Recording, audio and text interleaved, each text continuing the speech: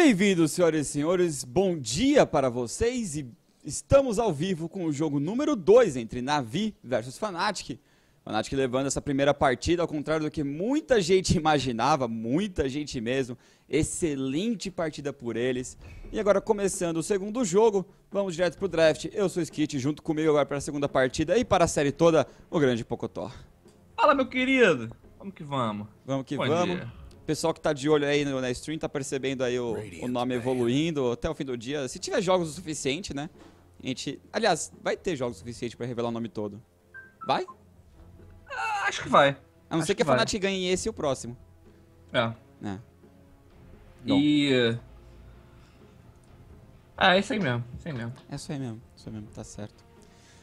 Bom, Fnatic agora começando. Visage, primeiro ban. Vamos ver o que tem de interessante de novo. Sniper dessa vez não tá disponível. Mas a gente tem por aqui Shadowfiend novamente. Shadow Shaman vai ser uma das prioridades como suporte, acredito eu. Ancient Apparition deve ser banido, se não for vai ser pego.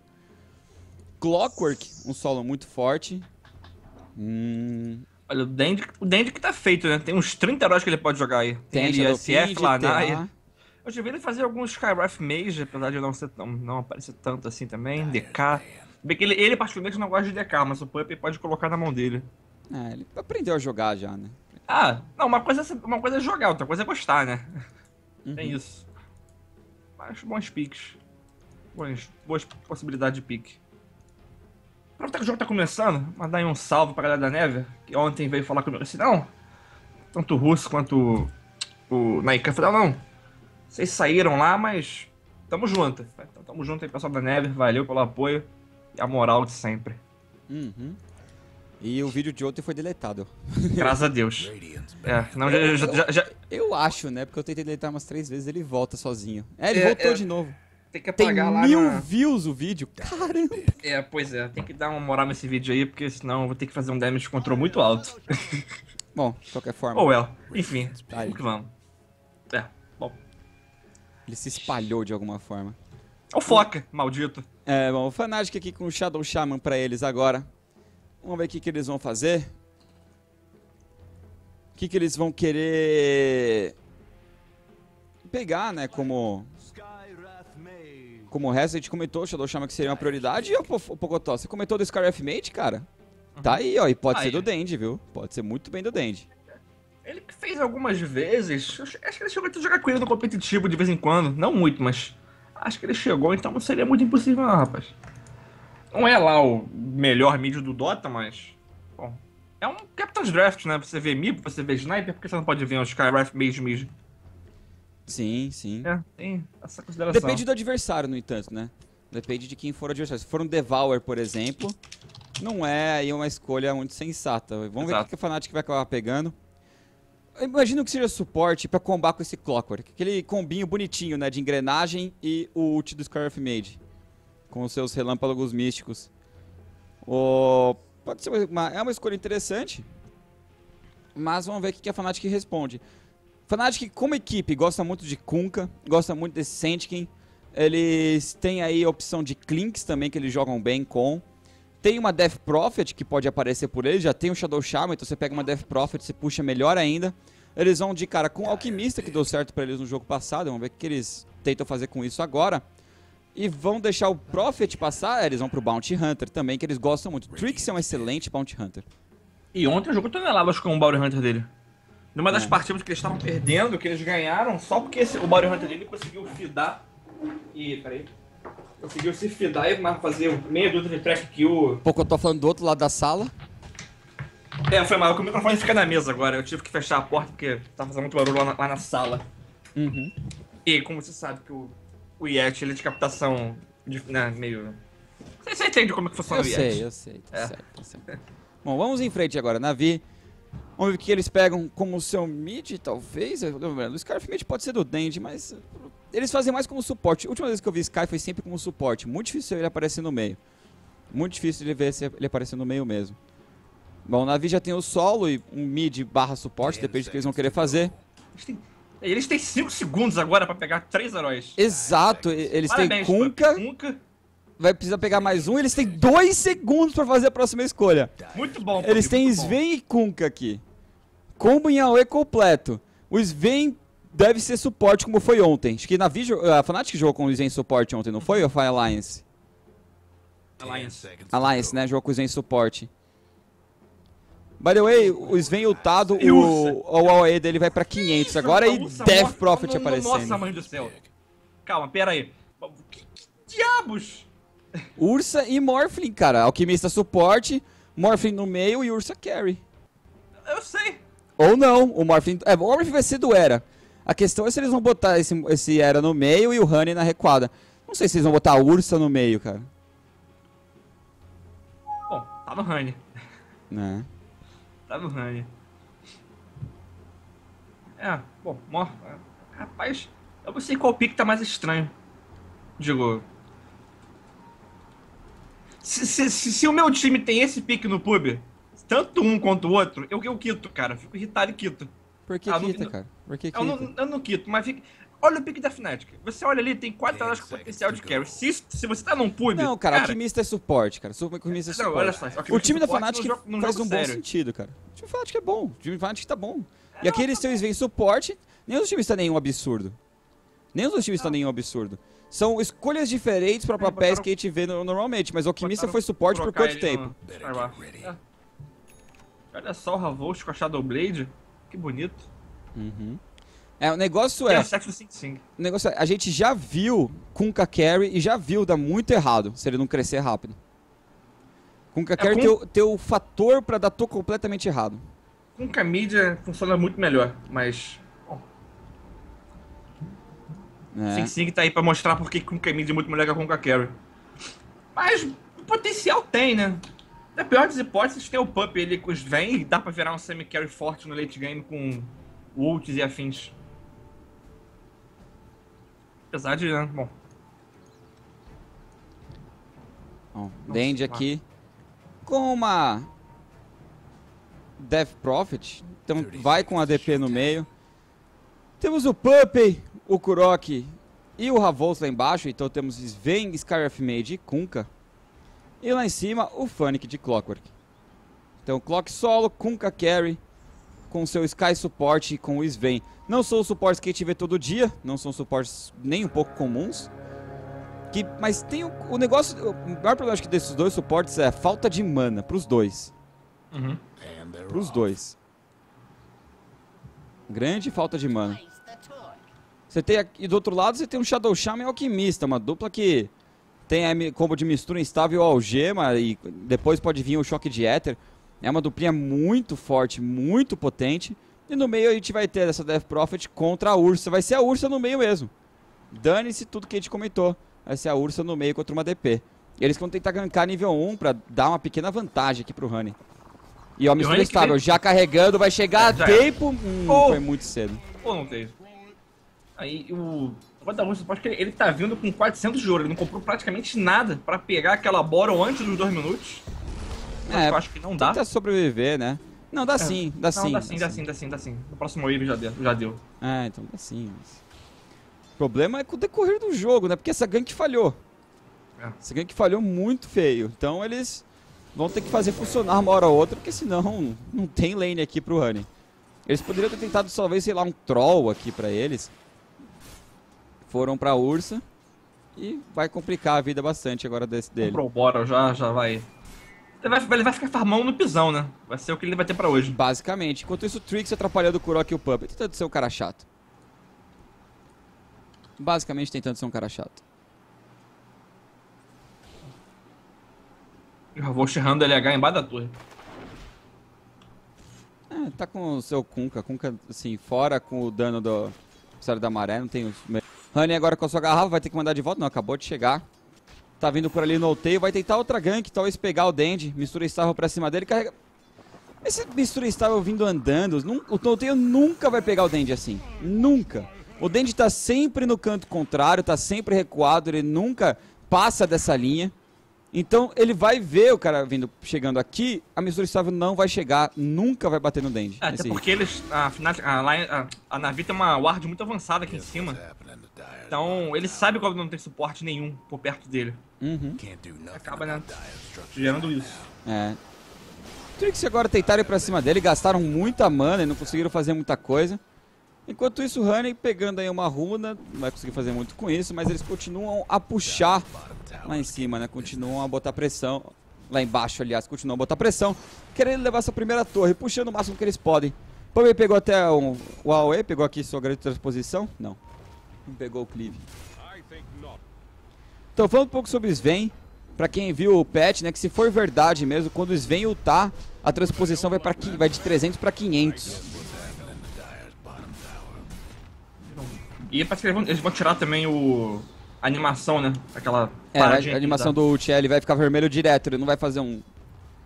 Aquela animação para, ele deve dar uma parada. Para por 0.2 e olha no meio. Agora o Dente foi pra cima, mas ele vai correr pro canto contrário e não vai ser pego pela mistura instável.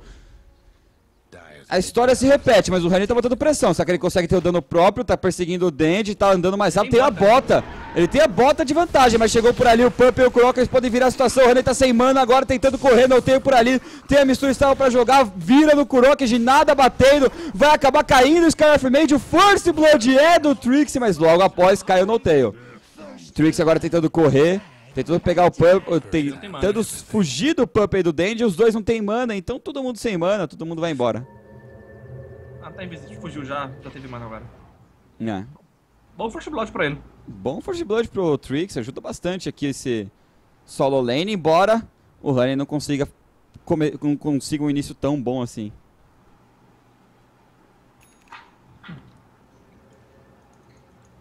Agora ali em cima, sabe que o Era tá meio que sozinho. E olha o Trix, tá vai cair. Do que o O Trix tentando correr aqui do Pump e do Kurok, será que consegue sobreviver? Mais um disparo místico, ele sai vivo com 40 pontos de vida.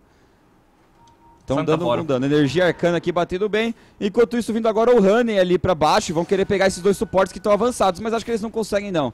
Já estão correndo por ali, Kurok tentando trocar o agro, o Trix tá indo pra cima, o Honey tá de ímpeto e ele vai pegar. Kurok vai ser o primeiro alvo, já bateu no chão, é mais um hit, foi puxado de volta pelo X marca o lugar, mas não vai salvar ninguém, pelo menos compra um pouco mais de tempo pro Pump correr também. Mas o Honey consegue matar o Kurok agora e o Trix continua indo atrás. Pump não tem mana pra stunar. Eles vão querer dar o dive? Pelo visto não. Não vão forçar tanto. O Honey vai tentar pegar o mid de novo. Não vai pegar o Dende. Acabou o ímpeto, senão, talvez. Talvez. O No-Tail tá por ali. Mistura estava carregando. Dessa vez vai pegar, conseguiu jogar. Vai ter o choque terrestre. Será que ele tem dano pra matar o Dende? Batendo pesado. O Honey precisa de mais 2 hits. E o Alquimista consegue finalizar. Dende caindo mais uma vez. Fnatic começando o dia inspirado. Muito, foi uma bobeira, né? Foi o que você falou. Ele não tava passando do rio. Quando ele passou do rio já era. Mas ele tava muito avançado. O Dende tava fazendo duas coisas. Ele tava farmando nessa área aqui. Nessa sem área. Bota ainda. Não que fosse mudar algo, mas sem assim, bota, quanto um Honey, com pisão e já uma bota normal, já dá muita diferença de velocidade. Notei que pegou só uma bota crua justamente pra poder pegar o Dende. Pois é. Ele tem o quê? Tem 300... Agora tem 363. Agora ele não morre mais tão fácil assim. Já vai upando ali a bruxaria, já vai ganhando aquele bônus de MS, então já fica mais tranquilo. Ele anda muito rápido, né? Difícil pegar uma Death Prophet. Mas assim, ele tem que tomar cuidado. Tá chegando por ali agora o Fnatic. Vamos ver o que ele tenta fazer. Tá nível 5 ainda esse Clock, mas o Kurok também tá por perto. Talvez eles tenham dano pra contestar o Honey. Honey que não tá farmando muito bem, 18 finalizações só até agora, mas tá 1/0/1. Enquanto isso, olha o Ravos. Vai ser pego pelo No-Tail, pelo Trix, tentando correr, o Torret não vai bater em nada. Trix perseguindo ainda, tem a ginada, não tem a ginada, não tem Shuriken. E o Ravos vai embora. Consegue sobreviver dessa. Se o Trix tá com o 3º level ali da Shuriken, acho que ele tinha conseguido matar. Mas eles acabaram não tendo dano mesmo pra passar por cima desse Kunkka, interessante. Enquanto essa torre do meio tá caindo, Dende, Pump e Kurok, fica difícil de contestar isso aqui. Eles vão tentar negar. Mistura estava carregando, eles querem pegar o Honey, vai pegar pela lateral, pega em 2. Linda jogada, depois acaba levando a torre, eles têm que contestar. A Honey tinha que bater, não vai conseguir, no entanto, e agora o Dende se curando muito. No-Tail também tendo que recuar, e eles vão embora. Navi revidando, levando essa torre. Navi foi esperto agora, eles perceberam que iam perder o mid, e até podemos dizer que meio que perderam o mid, né, com os ganks no mid e tal, e o Dende morrendo lá embaixo. E aí levaram logo a torre pra compensar um pouco, agora abre espaço pro Dende. Então agora acabou conseguindo entrar naquele modo de snowball dele. O Fnatic que, bom, ali o nível 5, Morphling, Fly. E olha lá em cima, o Fnatic tá entre o Fly e o Era, mas ele quer ir pra cima do Fly, quer brigar por aqui o Fnatic. Transformado em galinha, pode usar o gema, tá chegando por ali o Kurok e ele tá morto. Bela jogada, bela resposta do Sky of Mate, chegando de longe com o disparo contusivo pra prender. Mistura estável mais uma vez, não vai pegar do No-Tail. No-Tail que tá no seu dia PDD. De graça agora. O Fly morreu de graça, foi uma boa jogada ali da Navi. E o No-Tail tá no seu dia PDD até o momento. Porra, ele teve um jogo sensacional com o Mipo ontem, que ele simplesmente acabou com o Loader. Tem a permissão pra fidar no dia seguinte. Na final não. Bom. Ele já fidou logo depois da Star Ladder, cara. Não dá pra... bom. Já teve Olha permissão. só, eles jogaram toda a Dota deles ontem, cara. Você tá entendendo? Você viu? Chegou a ver? Até você viu os jogos, né? Eu vi o último jogo, de relance. Eu tava narrando enquanto isso. Aquele jogo de Mipo foi sensacional, cara. Nossa, tá louco. O No-Tail jogou ali o Dota da vida dele. Se era final, ele virava MVP, ganhava título, ganhava até a rua lá na Dinamarca, lá com o nome dele. Nossa. Foi coisa de louco. Tá certo. E o Rani fez trilhos, então ele deve Blink Dagger, aparentemente. Digo, se a Ursa, né, faz o Coturnos, o caminho seria a Blink logo em seguida. Ele não vai ter a phase pra perseguição. Mas é interessante realmente essa escolha. Ele vai ter que usar de ataque, mas não vai ter aquela iniciação. Pode pegar o Kurok aqui, se ele tem o dano, tem que explodir logo de cara. Com o disparo contusivo fica difícil, tá perseguindo, vai matar o Sky. Mas a questão, ele vai embora, preso pelos creeps no cantinho. O Pump vai chegar pra castigar. Tá por ali o Fnatic também. Eles não podem ainda trocar dano com o Honey, eles não querem chegar muito perto não. O Fnatic vai chegar com a vestinha de bateria ligada. E agora o Honey vai cair. E agora o Honey acaba caindo, então eles conseguem trocar e olha lá em cima. Dende vai pegar o Fly, o Torrent acaba errando. No entanto eles continuam brigando. Mistura Style vai bater, vai pegar no No-Tail. Consegue stunar, o Fly tentando correr, não consegue ir embora. No-Tail agora ainda atrás do Ravolts, atrás do Dende. Dende consegue levar mais um. O Era tentando bater, consegue matar pelo menos o Death Prophet. Troca de 2 por 1 no fim das contas pela lateral. O Fnatic chegando, ele tem o gancho, pode prender o Era. Não tem forma de onda, agora disponível. Trixie pela lateral, será que ele tenta brigar? Ravolts por trás também, tá com seu Kunkka. Não tem mais barco, mas tem o X e tem o Torrent. Não pegando ninguém. E parece que é o time da Fnatic que vai querer ir pra cima. Pump pela lateral, tem seu stun. Não quer pegar no Era, pegar provavelmente o Honey ou o Fly. Mistura estava carregando, o No-Tail com seu PDD. Vamos ver se ele vai se stunar mais uma vez, parece que sim. Não tá achando nada o No-Tail hoje. Fly agora sendo pego por da tempestade do Pump e eles estão indo pra cima. Honey não tá nem aí, vai querer brigar. Enquanto isso eles continuam pela lateral. O Kurok agora indo pro No-Tail, Era por ali também.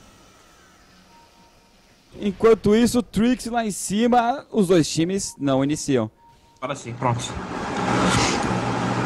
O Cotosta tá com todo o som do mundo, cara. Opa, pera aí. É o...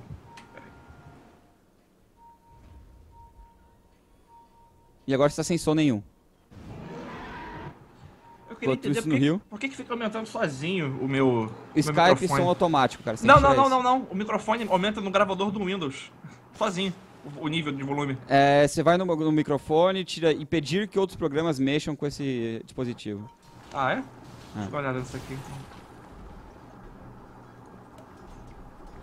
Enquanto isso no meio, eles querem pegar o Kurok, não tem por ali. Vai acertar uma mistura estável finalmente, dessa vez deu certo. Pegou no Kurok, Honey tá por perto, já bateu no chão e consegue pegar. Opa.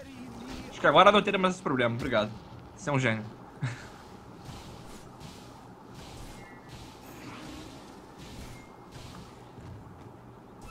Acho que fight passada meio confusa, a Fnatic ficou um pouco sem foco ali e acabaram... Bom, manteve meio que parecido. Enquanto isso, Honey agora o que ele vai terminar por aqui? Só uma smoke, não tá com muita coisa ainda. Não tá com muito fone, pelo menos o Era tá farmando bem, tá com seu Aki lá completo. Tem aí o patrimônio decente, mas ainda traz o Ravolts. Ravolts que tá com 1/0/1, mas já tem o tambor completo. Eles estão quase iguais, né? A maior diferença mesmo é entre o Dende e o Honey. Enquanto isso, o No-Tail tá lá em cima. Trixie. Indo pela lateral, não vão querer iniciar, não conseguem achar um espaço. Grande, no entanto, tá desperdiçando aqui seu exorcismo. Ele que tá indo pra uma EUSA agora, não conseguindo fazer nada com esse exorcismo, não é o ideal. E depois a Fnatic pode tentar brigar, assim que acabar esses fantasmas. Puppey pela lateral aqui, nível 5, ainda não tem aquele dano.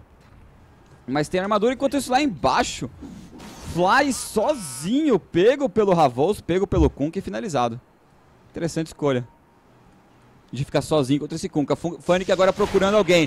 Vão encontrar a ilusão do No-Tail, a ilusão do Alquimista. O Fnatic vai sumir por aqui. Será que eles têm o dano pra explodir ele? Vai cair, mas demorou muito. O Bounty Hunter acaba matando, mas ele também vai ser morto agora pelo Puppey. Grande batendo por trás, consegue finalizar a era pela lateral, focando o Kurok, vai conseguir matar. Vai levar mais uma, aparece o Honey, eles vão querer pegar o Grande agora. Bate no chão, tentando bater, dando seu dano, precisa de mais 2 hits pra matar. Vai conseguir levar, enquanto isso o Puppey correndo agora do Fly e do Era.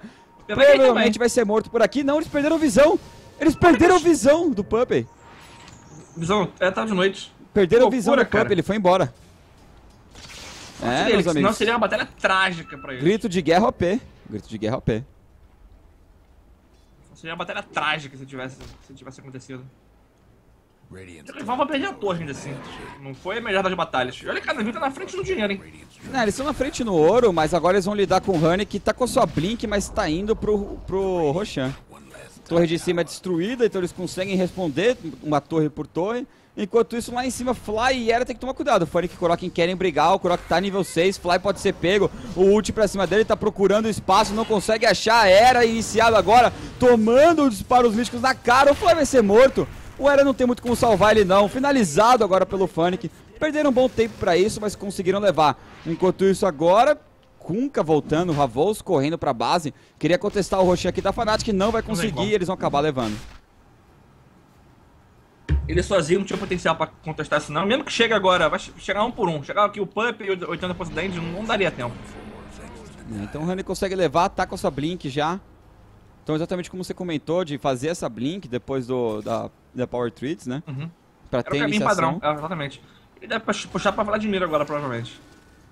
Já tem iniciação, já tem a resistência. Puxar aquele Life Steal pra poder aguentar, trocar tapas. Notei que tá precisando de um medalhão aqui é o ainda. E olha o Honey. Exatamente, vai ser encontrado agora o Grande. Será que o Honey quer iniciar? Ele explode essa Death Prophet com dano duplo. Mas não sei se ele não viu. Se bem que ele pingou em cima, né? Acho que ele tá esperando chegar alguém. Por exemplo, esse Trix aqui pra marcar, sei lá. Ó. Vamos ver. Ele tem que aproveitar esse dano duplo, ele some com alguém nesse meio tempo. Tá que ele... Embaixo da torre é meio complicado de lutar. É, contra o Puppey ainda que vai te stunar, né? Não é o ideal. Eu acho que eles viram essa smoke, hein? Acho que eles viram essa smoke. Não sei, mas olha lá em cima, o Era sendo pego, o Fnatic e Kurok brigando contra ele. Ele vai virar em cima do Fnatic, tem que correr, no entanto o Grande por trás consegue silenciar, dispara o contusivo, o punho do relâmpago e agora o Era deve cair e é finalizado, exorcismo pelo Grande pra poder brigar. É, pra poder puxar a torre também, né, mas pra matar mais rápido o Era. Então o Era acaba caindo no fim das contas, um pouco confiante demais, sozinho lá em cima. Eles vão acabar trocando torre por torre. Serpentes aqui no meio. Não tem fortificação a navio. O Honey vai conseguir puxar muito rápido. Enquanto isso, o Fnatic utilizando a fortificação lá em cima. O Grande vai demorar um pouquinho pra derrubar essa torre. Eles tinham talvez defendido, hein? Dar TP no meio do exorcismo não é uma boa ideia. E tem o punho do relâmpago também. Punho tempestade aqui do Sven. Não é uma boa ideia. Torre por torre. Torre do mid pra eles é mais importante que a do top. Aí não, sim. Já tinha build do Body Hunter, caminhando pro tambor ainda, mas um pouco lento. E não, o Honey vai BKB. Ele vai BKB. Interessante. Talvez ele espere que alguém faça essa Vladimir pra ele. Não precisa ser bem ele, né? Não tem ele tanta necessidade assim. Não tem o dinheiro do medalhão agora, se ele quiser fazer. Seria um bom item aqui pra potencializar ainda mais a briga da Fnatic. Ele que tá indo na frente com a Smoke. Exato, Ele Grande cai, hein? Querem pegar o Grande. Tem resposta do time, no entanto. Kurok, Fnatic e Puppey do lado. Vai ser uma resposta rápida. A mistura estava em cima do Grande. Belo uso, Deus. Puppey agora consegue stunar um. Fly vai ser o alvo. No-Tail sendo controlado também. Já tá morto. Double kill pro Fnatic, mas o Grande sumiu pro Honey. Puppey vai ser o próximo alvo. Trix tentando sobreviver. Consegue desviar do barco do Ravos, mas ele acaba sendo morto também. Finalizado pelos Crips, aliás, finalizado pelo Kunkka. Ravos consegue matar e o Honey vai ter que blinkar pra longe, vai ter que fugir. 3 por 1 a troca no fim das contas, enquanto isso era puxando lá Muito embaixo. ruim. Vai levar a torre, não! Negado pelo Fnatic, só que agora ele tem que correr. Tá com sua cota de lâminas e vai conseguir sobreviver. Negado no último segundo, hesitou no ataque, né? E acabou perdendo essa torre. E agora o medalhão completo realmente pelo Alquimista. Muito ruim essa batalha pra Fnatic. Eles meio que se embananaram, o único que teve foco ali foi o Honey, foi atrás do Dende, mas enquanto isso o time dele tava tomando a surra ali pro Clock. Muito bem jogado o Clock do Funk nessa partida. Com essa cota de lâminas muito rápida que ele tirou, então, bom.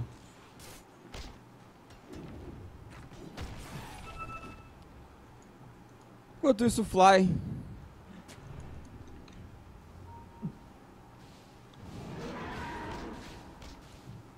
(0/5) não tá com o melhor jogo nesse Shadow Shaman.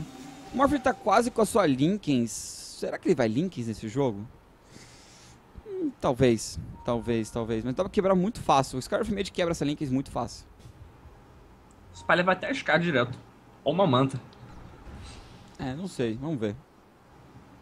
A resistência é sempre bom. Mas não sei se uma BKB não seria melhor pra ele nesse jogo, embora não seja um item tão comum assim pra um Morphling. Mas aparece bastante também. Fazer manta BKB, talvez. Enquanto isso, o Honey tá esperando alguém aparecer pra ele matar. Ele tá quase de BKB completa, faltando só a receita aí pra ele. Aí você tá com o patrimônio... Bom, não tá baixo não. Tá pau a pau com o Dende, tá na frente do Dende, aliás. É que ele tá também 6/1, né? Tá matando muito essa ursa. E vai encontrando no meio o Dende. Mas ele pode usar EUs pra fugir, então não é o alvo ideal. Precisa de algum outro controle. Vou aproveitar pra farmar aqui pela lateral e olha lá embaixo. Vou conseguir pegar o Era, Fnatic e Kurok, consegue desviar do gancho. Agora é o Fnatic que tem que correr. Fly tá por ali, ele não tem Force Staff, não tem Blink. Não vai conseguir pegar. Kurok é o próximo alvo, tá chegando por ali o Trix. Será que eles têm o dano, eles têm a velocidade? Tem sim, porque o Honey blinka pra cima e adeus, Sky. Adeus, Sky. 5 tapas. 5 tapas e uma Shuriken. E foi morte de rastreio, então dinheiro pra todo mundo. Enquanto isso, o Ravos pela lateral. BKB completa por ele. Então tá farmando bem. E olha o Noteio. Vai encontrar o Dade. Ele consegue desviar com os Fly. Agora sendo encontrado. O barco vai bater. Some o Shadow Shaman dali. Noteio tentando correr também. Honey e o Trix já foram embora. Fica a quesito do Noteio sobreviver sozinho agora. Sendo bloqueado pelo Dende. Mistura estava carregando. Ele vai acabar se stunando. No fim das contas, vai bater o torrente. Ele não consegue se mexer. E ele comete o suicídio no fim das contas. Comete o suicídio ainda. Bela jogada. O microfone nas teamfights trava. Olha o mid. O mid agora, a Honey sendo pego. Fugido agora do Honey. Trava pra você, Pocotó. Aqui na stream tá tudo normal. Imagino, mas eu não consigo te ouvir. De qualquer forma, eu vou fugir do Honey agora. E é mais ou menos a batalha é confusa. Eles estão startando no Dende, e aí o Puppy vai e stuna quem tem que fazer e faz a festa. Ou então o Ravos fazendo a mesma coisa. Ele que fechou a BKB agora, um pouco de cuidado. O primeiro uso dela foi extremamente importante pro Ravos. E olha o Ravos lá em cima. Será que o Trix consegue pegar? O Trix não sobe ele não. Será? Tá indo pra cima do Ravos. O Trix mas não ele para o mas... TP. Ó o apoio chegando. Ele para o TP, tá chegando mais gente. Tá por ali já o Fly, Era também tá por perto. O Ravos vai ter que correr. Tem a ginada do Trix daqui a 2 segundos. Fly chegou pra transformar em galinha. Vai ter a algema. Consegue segurar o Ravos morto pelo Era. 567 de ouro. Fora o bônus. Patrocinado agora o Era. E é uma manta mesmo. Ele ouviu a gente. Vai ser manta, talvez BKB pra ele. Até que morfou bem ali. Tá com 1000 de HP. Razoável. Podia ter um pouquinho mais, mas... Se querer sem dano. Ele pode até partir com uma SCAD, não seria tão ruim, seria até importante pelo slow, já que tá faltando esse alcance, e ajudar muito a ursa essa SCAD no Morphling. Querendo ou não, ela se aproximaria melhor, até porque ela tá sem a phase, né? É um item muito caro pra ir como primeiro. É, caro. Primeira escolha, mas primeira escolha caríssima aqui. Acho que agora já pode tentar caminhar pra ela como segundo item agora. É, a primeira escolha é muito cara, não sei se ele vai acabar fazendo. Enquanto isso, o Honey, BKB pronta pra ele, ainda com seus 10 segundos. Honey que pode ir uma Sanjiashi se quiser mais movimentação agora, ou fazer uma Basher, algo do tipo.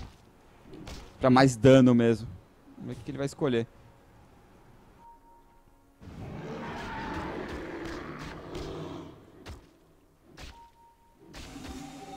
Caiu aqui. Uhum. Enquanto isso, lá no Rio, Dandy e Kurok procurando a runa, mas eles têm que tomar cuidado. Trixie tá por ali, tá pelo lado também o Fly. Fly que ainda não tá com nenhum item de movimentação, né? Não tá com uma Blink ou nada do tipo, que complica um pouco o jogo pra ele. E lá em cima o Pup vai ter que correr. Lidar com o Era aí com o Honey não é um bom sinal. E ele sabe que os dois estão por perto, porque ele viu eles passando pela sentinela. Enquanto isso, o Fnatic sendo pego agora, a Era tá por ali e o Fly consegue matar. Tá chegando pela lateral o Ravos, se ele consegue fazer alguma coisa. Poderia tentar jogar um barco. Dandy por cima agora, dando dano no Tail e no Trixie. Vai forçar eles a... Vai forçar no Tail a ultar e o Trixie a recuar um pouco.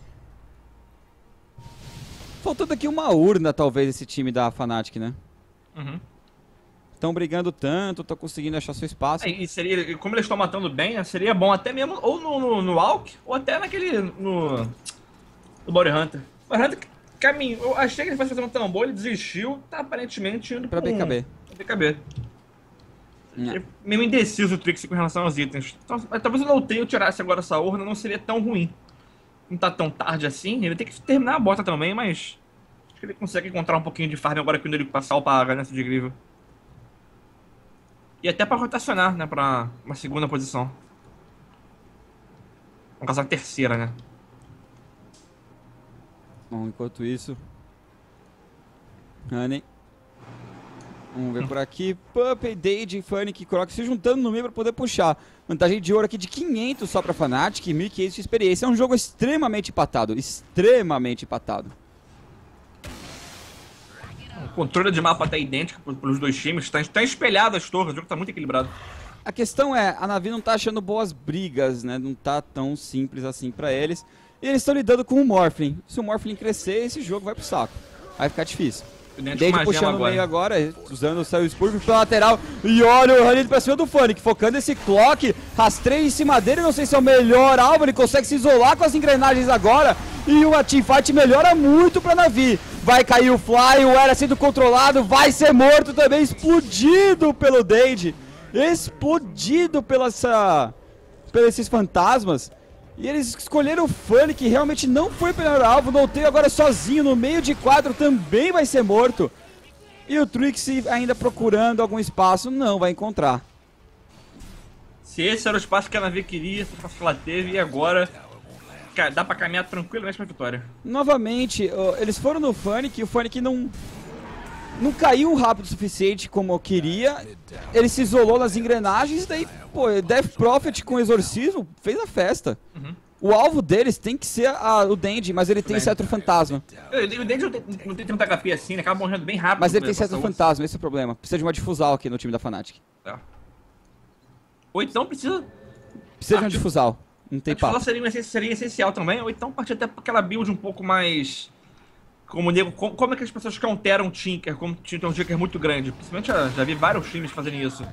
É aquela build com 3, 4 Blade Meios. Cara, mais 2 Blade Meios você acaba com dentro, até porque ele não vai ter BKB tão cedo. Não é comum, né? Não é padrão. Aliás, esse BKB dele tá pronto se ele quiser. É, se ele quiser, mas vamos ver o que ele vai... Ele comprou ali um Sato Fantasma, talvez não vá pra BKB. Mas duas Blade Mail você meio que para o Dandy por um tempo, né? Ele mas vai ficar um investimento muito caro que não vai te ajudar a carregar o jogo. É um investimento situacional, né? E pode não dar certo, quer dizer... Bom... A Ravos agora já tá com o seu crítico também. Então é mais uma torre pra Navi, eles conseguem a vantagem do jogo. Conseguem pelo menos uma boa teamfight agora e a vantagem deles aí. 5 mil de ouro ou 3 mil de experiência. Então o jogo dá uma desbalanceada finalmente. Você tem o fato que o Pup já começa a bater bem com o seu nível 11, né? Com esse ult nível 2, mesmo sem item nenhum. Ele dá um dano considerável. Kurok já é muito chato com os relâmpagos místicos. E o Ravos aqui vai começar a machucar quando terminar essa Dédalo. Vai machucar muito. E não vai demorar tanto.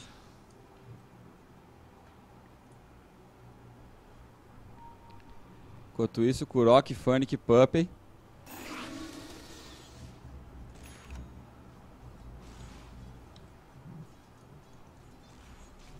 puxando aqui no meio. Vamos ver o que eles conseguem fazer. Trixie.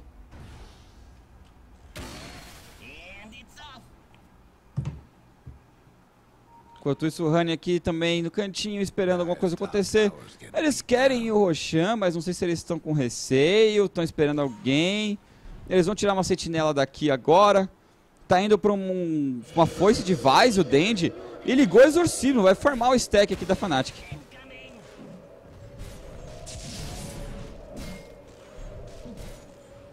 Eles vão farmar o stack da Fnatic sem grandes problemas. Equipe que deu uma parada no jogo. Não estão procurando, não estão conseguindo achar mais nada. Enquanto você vê o Era ali farmando lá em cima, 3.400 de ouro. Vamos ver o que ele tenta fazer. E a Dédalo completa pro Ravos. E o Rainer vai ser explodido se pegarem com ele aqui agora. Não, já viu, foi embora. Boa jogada. Embora, né? Não vai ser pego aqui não. Eles que não foram Roshan, interessante escolha aqui pela Navi. Eles estavam com medo, não queriam dar algum bait. A Fnatic deve saber dessa Roshan, ela deve estar ciente que ele já tá vivo.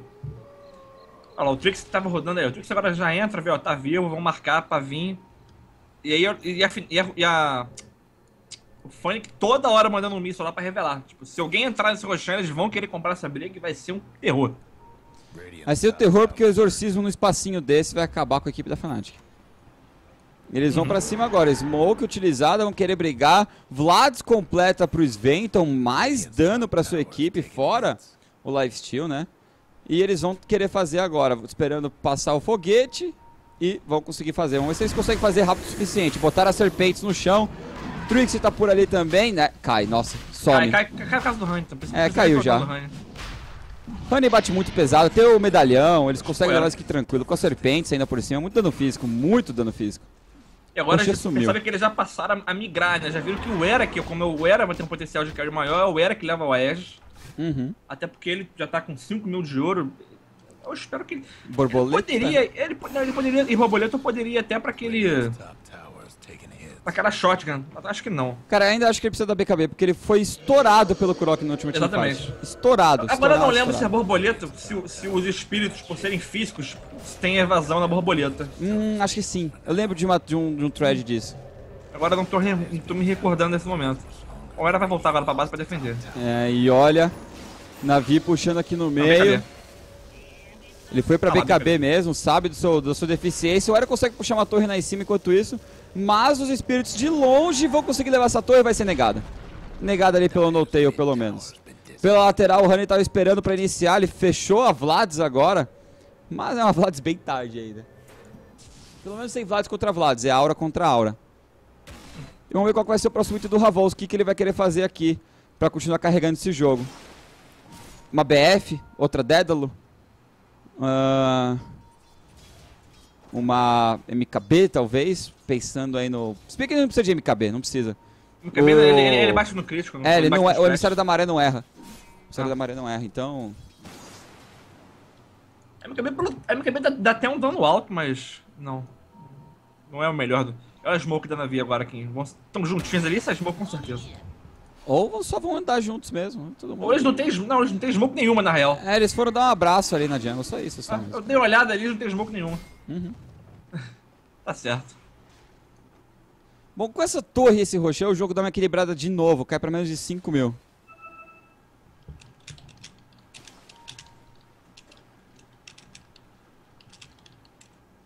Enquanto isso, no tail. Com seu alquimista, medalhão completo.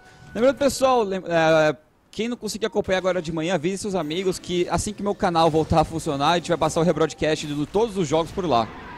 Durante a tarde. Trixie agora, e olha o Fly, ele foi pra cima, Ravos em cedo com o barco, vai pegar no Fly, ele já tá morto, lindo gancho pelo Fnatic, pega em cima do no-tail, ele vai ser o primeiro a cair. Era tentando correr pela lateral, brigando com o Sven, brigando com o Kunkka, tá difícil de brigar de frente. Não tá conseguindo bater de frente contra esses dois e as barracas vão cair muito rápido aqui pela equipe da Fnatic. Não tem como segurar, é muito dano vindo com o Dandy, com o AP. Cai imediatamente, a Fnatic não consegue segurar e o Clock dá o snipe do Bounty Hunter junto com o emissário da maré do Kunkka. Trixie nem viu da onde veio o dano. Nem viu de onde veio o dano. Simplesmente foi pego. Simplesmente foi pego.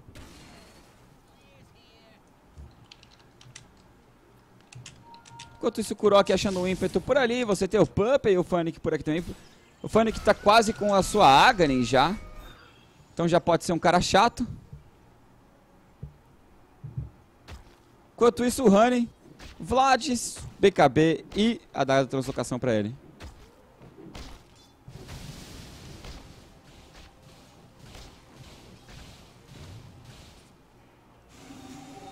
Fly agora com uma cajada de força, no tail.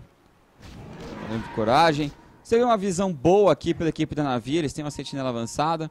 Eles têm outra aqui em cima também. Tem visão mais ou menos do que acontece na floresta do time adversário. Enquanto isso, e tem uma dentro da base, né? Tem uma dentro da base da Fnatic. Enquanto isso, a Fnatic só tem uma base no Roshan, uma sentinela no Roshan e nada mais. Bem difícil mesmo a visão pra eles. Passando agora dos 7 mil de ouro. O jogo já basicamente saiu do controle, ainda dá pro Era tentar carregar. O Era que tá indo agora, certo fantasma. É, tem lateral pela Metéria. É, pela Laminetéria. Mas é um caminho longo pra isso. Um caminho bem longo pra chegar até lá. Muito até. Ele tava com patrimônio alto, mas agora o Dende já passou, o Kunkka já passou. É, e essa Ursa não tá dando certo, né? Eles vão puxar agora a torre de baixo, já iniciando, no tail, tomando muito dano já nesse alquimista. Vai carregar a mistura estável, pode ser pego pelo Ravolso agora, ele vai jogar no time adversário? Não. Vai se stunar mais uma vez, levar o torre de relâmpagos místicos e ele some dali. Sumiu! Tá num jogo completamente PDD o no tail. Completamente PDD. Ele foi silenciado, né? Em defesa dele, ele foi silenciado. Mas olha o Ravolso, linha de frente, sem medo do Era, sem medo da equipe adversária, sabe que tá batendo muito pesado. Golpe adaptável no pub pra tentar dar um pouco de dano. Não faz muita coisa, esse golpe adaptável não tá batendo tanto assim. Ele não tem tanta agilidade, tá com 130 até agora, 135. Enquanto isso, o Kunkka indo pra uma couraça de combate. Interessante escolha. Interessante escolha, mais armadura pra todo mundo, né? Que vai ser importante, e velocidade de ataque, que não é o ideal para um Kunkka, mas ajuda o Puppey. É, ajuda o Puppey também. Diretamente ajuda o Puppey. O Puppey liga ali toma ali o espinafre do Popeye, não tem mais como segurar ele não, vai bater rápido demais. Ele que não põe nenhum level da transposição. Foi pra estética, pra ter mais dano puro. É. Pra ter dano mesmo, pra levar alguém. E não dar o dano em área. É que o dano dele é baixo para um carry, então se dando um transposto de 30%, de 20%, 30%, 65% vai, não é muita coisa, né? Então não vale a pena pra ele. E olha o Fly, querendo pegar o Ravolso, transformou em galinha no tail, acerta, a mistura estava no Puppey, mas Fnatic não achando espaço pra iniciar. Enquanto isso, Navi tá só esperando voltar aqui o exorcismo do Denji. E isso vai ser a torre. O exorcismo é torre e talvez barraca. Fnatic pela lateral, esperando pra iniciar. Ele comprou o talismã de evasão. Interessante escolha. Vai dificultar mais ainda. Vai se livrar do Honey. Vai dificultar mais ainda a vida dessa Ursa. Ele pode iniciar na Ursa se quiser. Foi pra cima agora, dele sendo focado, transformado em galinha. Não consegue focar. Era no meio da serpente, tentando fazer alguma coisa. Não vai conseguir. Dente conseguiu recuar. Coloca ele no dano. Não tenho agora forçado a recuar também. E o crítico pelo Ravons. Explode o Era. Explode o Honey. Não tenho sozinho por ali. Não vai segurar nada. Flight dá um choque de não vai ser o suficiente. Buyback em massas pela Fnatic. Tentou levar o Ravons. Consegue matar. Relâmpagos místicos. Consegue levar o Era mais uma vez, Denji se cura com seus fantasmas, Honey vai pra cima, consegue levar um, consegue levar dois, Denji sendo controlado e morto, wipe em cima da Navi e a Fnatic segura a sua base, a custo de 3 buybacks, 3 ou 4? 3 buybacks? 3 buybacks. 3 buybacks pela Fnatic, mas segura a base, não perder a barraca de baixo e dão um wipe da Navi. A barraca ficou em pé, isso que importa. A barraca tá em pé. E foi uma excelente jogada ali. Eles conseguiram brigar embaixo da sentinela, né, do Fly. Deu muito dano, muito. Quando as BKBs acabaram, foi uma loucura as vidas caindo. Agora, ainda assim, tava faltando um pouco de foco. Eles não estavam conseguindo... O Honey batia em um, batia em outro, batia em outro. Não teve um momento antes dos buybacks. Ele não consegue bater ninguém. O Fly, o Sven e o Kunkka estavam... Eu tava reparando aqui a vidinha deles pela barrinha de cima. Estavam bem pequenininha, quase preta, sumindo. E não morriam. Os três não morriam. E eles mudavam de alvo e os buybacks foram vindo e aí que o pessoal foi sendo finalizado. Mas na primeira teamfight eles ficaram muito sem HP nenhum e não morriam. Não estavam conseguindo dar aquele último tapa. E o Era tá sendo comido vivo pelo Scarf Mage. Comido vivo pelo Scarf Mage. Silence, Relâmpago Místico. E acaba, já era. Um abraço. Se ele vai fazer essa shot, vai usar a Lâmina Etérea. Se for pego pelo Relâmpago Místico nesse meio tempo, tá morto. Tá completamente morto. Acho que vai ter mais... Não. O Smoke tá na via, eles querem brigar. Podem pegar por aqui o Honey. Tá indo pra cima o Dende, o gancho do Fone Caberrano. O Dende inicia. Exorcismo ativado, mas ele vai ser focado. Belo Force Trap pra salvar ele. Consegue parar o Fly também, Serpentes colocado, vai chegar por cima o Ravon tentando brigar sozinho. Tem que tomar cuidado, ele vai conseguir recuar daqui. Bate o crítico, quase que mata 3, agora ele vai virar de novo. Mas o Honey quer comprar essa briga, Fone que tá por perto. Tem que tomar muito cuidado, o Trixie mesmo invisível. Vou tentar pegar o Honey, tentando correr com essa ursa. Zay consegue matar o Bounty Hunter, Ravon ainda se mantendo longe agora do Honey, ele vai pra cima, linda Eus do Dade pra controlar essa ursa. Chega o Puppet, chega o Kurok e agora o Honey vai cair. Não tem pra onde ir, double kill pro Puppet. Nossa, mas o Kunkka aqui, meu Deus do céu, cada crítico dele é uma tristeza pro time adversário. O Era tá sumindo, E agora não tem buyback nessa ursa, eles vão perder a barraca de baixo, sem sombra de dúvidas. Já perderam uma, vão perder a outra. O Era não consegue segurar isso daqui. E a time da Navi, GG chamado pela Fnatic. Empatam. Eu ia comentar isso agora, que eles já tinham perdido o controle do jogo, não tinham mais como defender. É muito dano vindo ali por parte do Kunkka, muito dano vindo também por parte do Sven e do Denge. Então, melhor pedir GG a partir do terceiro jogo e tentar aliviar a barra. Eles não tinham muito mais pra onde correr ali. Bom, pessoal, jogo número 2 acabando, tudo empatado, 1 a 1 e agora começa a grande final, uma melhor de 3. Basicamente. E galera, sigam o canal aí, por favor. Não esqueçam de seguir o canal, a gente vai fazer transmissão por aqui sim, porque a gente vai ter um canal principal e as outras transmissões simultâneas sendo nossos pessoais. E vai ter tudo parceria, tudo, já tá tudo encaminhado. Tudo encaminhado. A gente pode falar isso depois da transmissão de hoje. Exatamente. Pode falar mais sobre isso, sobre a transmissão de hoje. Sobre as nossas parcerias, sobre quem vai entrar no projeto com a gente, com quem a gente vai trabalhar junto. Então, a gente conta isso depois da transmissão. Bom, pessoal, continue por aí. Voltamos em breve com o jogo número 3 entre Fnatic.